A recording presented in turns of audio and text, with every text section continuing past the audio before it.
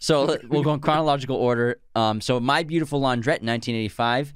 Although the director was hesitant about casting Daniel Day-Lewis as a working-class punk due to his privileged background, coming up as a well-off actor and trained so well, the actor convinced him by mailing a letter that announced that he would break the director's leg if he did not get the part. And then in 1988, for The Unbearable Lightness of Being, Daniel Day-Lewis learned how to speak Czech, even though the script was written in English. However, he wasn't satisfied with his efforts because he thought he failed to become a Czech. And he actually didn't even speak Czech at all in the film, but he has like a Czech accent, but I think he just learned Czech because the character Tomas is Czech. Yeah. And then in 1989, in My Left Foot, based on Christy Brown's memoir, Daniel Day-Lewis, to get into character, refused to go anywhere without his wheelchair and even insisted on being wheeled to restaurants and around the set. And he even was fed by people on set because he had cerebral palsy, the character, so he kept going at that method on set. He also broke 2 ribs because he was hunched over throughout the entire production, and that ended up like dislocating his ribs. Yeah, and he was communicating to people on set with a typewriter, I believe, that he was just typing on with his left foot. Amazing. So he went pretty far with that. That was his first Oscar, too. In the movie The Crucible, to get into his character of John Proctor, Daniel Day-Lewis also built the house that John Proctor lives in the movie. And while they made the film, Daniel Day-Lewis lived in that film himself during production. Yeah, so actually, 1996, The Crucible, he stayed on a Massachusetts island in the film set's replica village without electricity or running water. He planted fields with the 17th century tools and built, like you said, the character's house. And I believe a table as well. And that's where he met his wife, Rebecca Miller, who directed the film.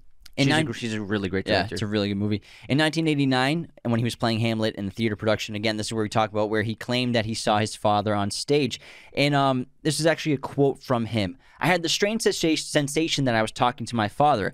What he said to me on that night seemed particularly hard to bear.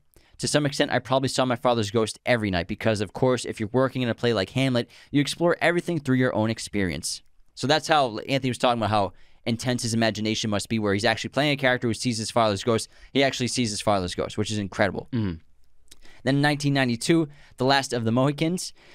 In Michael Mann's epic historical drama, starring Daniel Day-Lewis as Hawkeye, in order to prepare adequately for the role, he learns how to survive in the wilderness by actually learning how to skin and cook animals.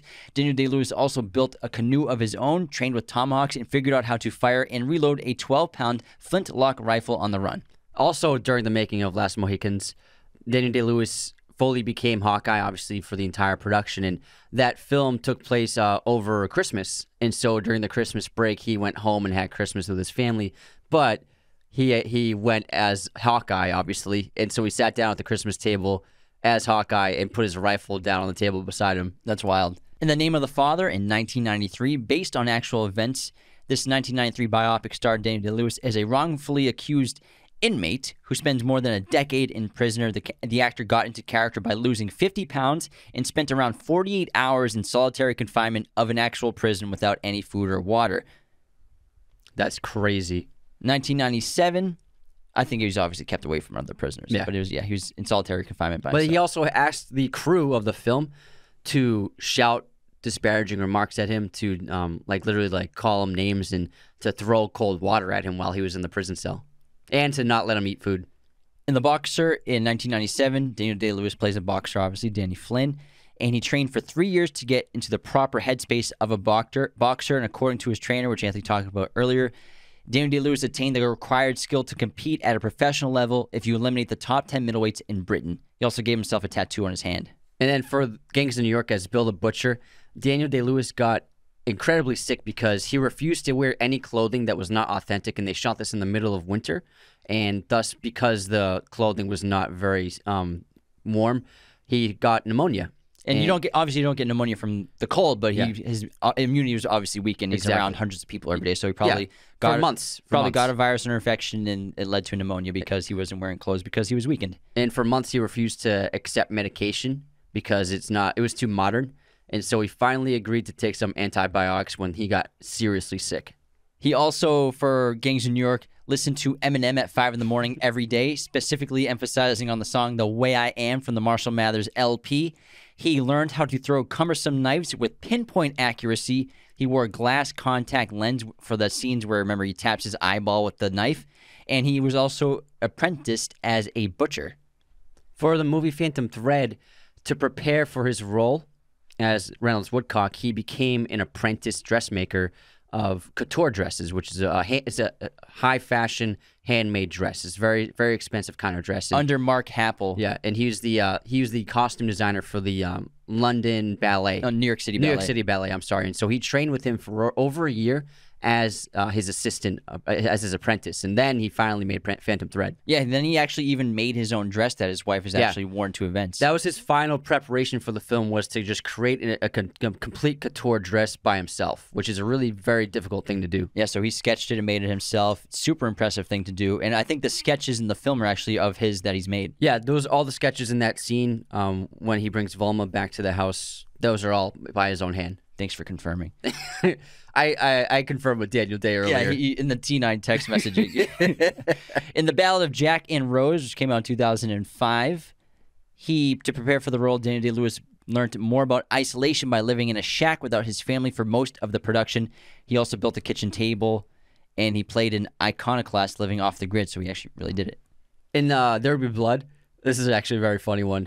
During the climactic scene between Daniel and Eli, when he's throwing his bowling balls at him in the bowling alley, he was actually throwing real bowling balls at Paul Dano. Every time I watch them, I'm like, that's definitely a real bowling ball. They bounce too realistically to be fake. There's no way they're fake. Because they're heavy. And it's a Paul Thomas Anderson movie, so you know it's going to be real. And it's Daniel Day, so you know he's like, I'm not throwing a fake ball, a rubber ball. I wonder if he even told him about it. I doubt it. Now I understand why Paul Dano literally has a serious look of fear in his face. For real.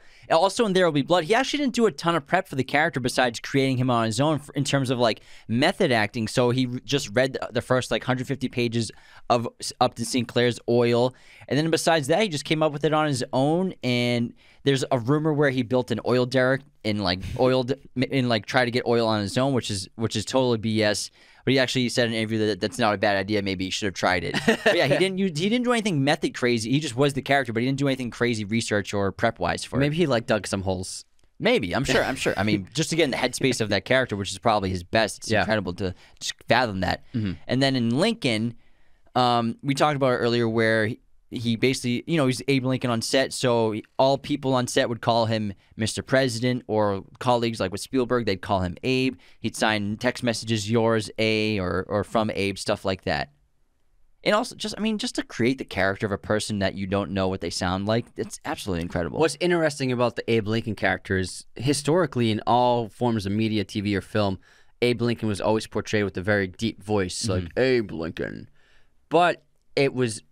Daniel Day-Lewis's voice is very high-pitched, and he did that on purpose because through his research, and many people wrote about it, Abe actually had a pretty high-pitched voice, and this actually worked in his benefit because a higher-frequency voice can travel further across a crowd, whereas if he had a deeper voice, it would be harder for people in the backs of crowds to hear him. And so there are lots of people who wrote about how even thousands of people behind...